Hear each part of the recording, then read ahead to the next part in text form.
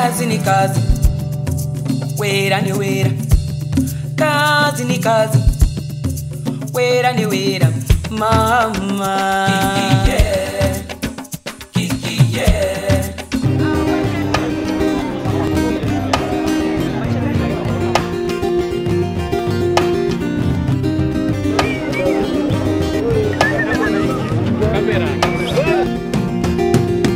You know, when I first heard about the initiative, I'm one of those people who's passionate to a large extent about the environment. So I thought this is interesting, and it's a refreshing way to get people involved in understanding how to curb food waste.